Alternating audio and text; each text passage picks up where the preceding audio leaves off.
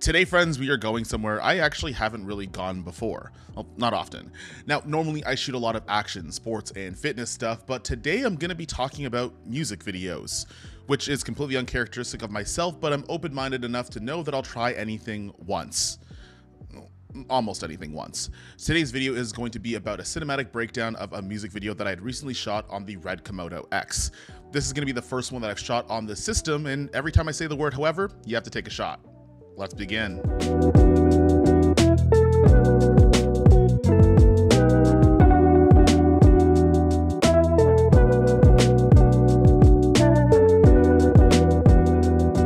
Now, this song hasn't come out yet. The music video is still being edited, not by myself, but Omar Afuni actually reached out to me on Instagram, who's actually a subscriber on this channel. Now, we're going to talk a little bit later about YouTube actually getting you work in real life, but he did come to me with a song that's like super poppy, it's really catchy, and kind of gives you that Justin Timberlake Future Love Sex sounds back in the earlier 2000s. And if you guys don't know that album, I'm kind of too old for you to be watching.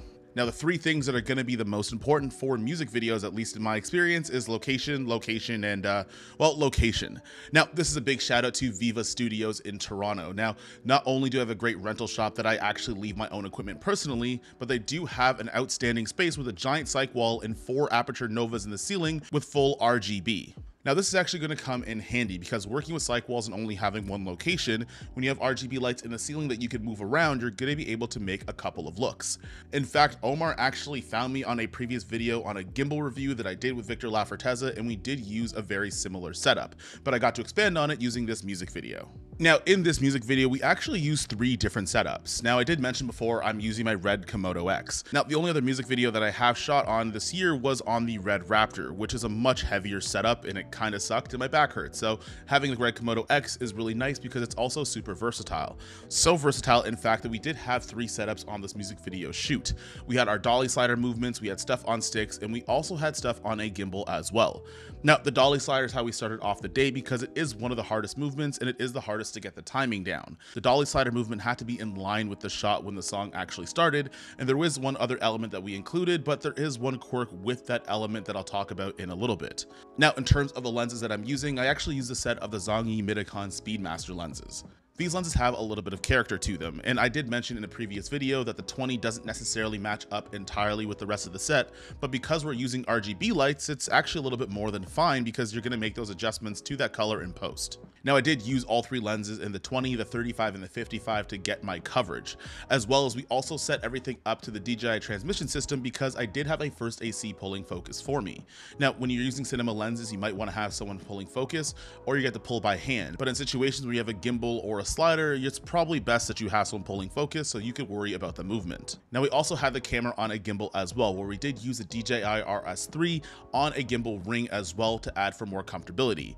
Now, I wax and wane between using an easy rig and not using an easy rig, and sometimes it actually doesn't do very well for me, and halfway through the shoot I actually ended up taking it off, but that's a completely separate issue. But most of the shoot was on the gimbal to capture the dancing numbers that we had through the performance shots of each of the takes for the song.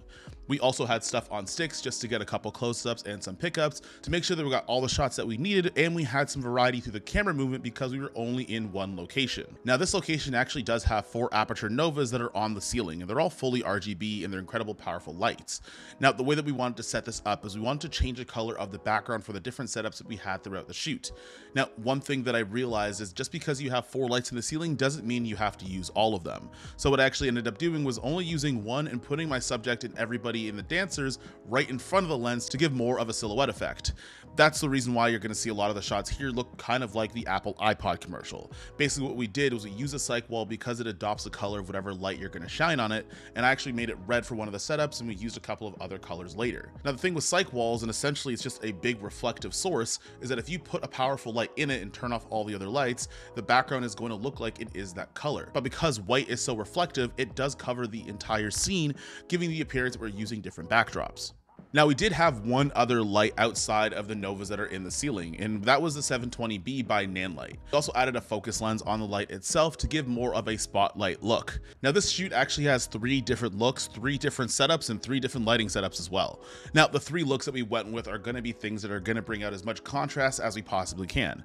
The first outfit in the first look, we have an all black look with red in the background, which actually is my favorite and it's really cool. And then we use the Nanlite 720B as our spotlight in the background to not only give some lift to the dancers so you could see them, but at the same time it adds to a different look where some shots we didn't use the spotlight at all and some we turn it on in order to get our performance shots. Then secondly, everybody was going to go into a red suit, and I kind of had a heads up play here because cyan is the opposite of red, so you'd get a really decent color contrast in terms of getting them to pop off of the background. Typically in one location setups, you want to try to create as much contrast as humanly possible or try to make things look as big as possible just to make them look a little bit different. And then for our last look, we went with the clean white, but what I wanted to do is I wanted to make the spotlight a little bit warmer just so you could see it pop off the background a little bit more, giving us the 3 looks that we're going to go with. Now, to end this off, we did turn off the spotlight and we kind of went with just using the RGB lights on party mode, so it was cycling between different colors, which really does look like the first time the iPhone Shuffle released, but it did work for this music video. Now, for the light that we did use, I did use the Nanlite 720B. Not only is it incredibly powerful, but I also attached a projector on the front of it.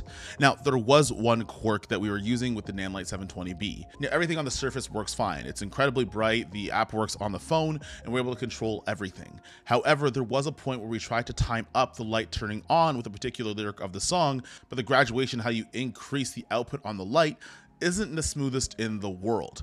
When we were doing it, it was a little bit choppy and I couldn't find a setting to actually get myself out of it, which drove me a little bit nuts because I'm sure it's somewhere there because that light is reasonably expensive, but it wasn't something that I could find right away and we had to scrap it and go with another plan. Now, single location shoots in any type of video format is going to be a little bit tricky and you want to make sure that you vary things up to keep the audience engaged. And we did that in a couple of different ways by changing the setup and the camera movement, the different looks and the outfits the artists and the dancers were wearing, and also our lighting setups as well.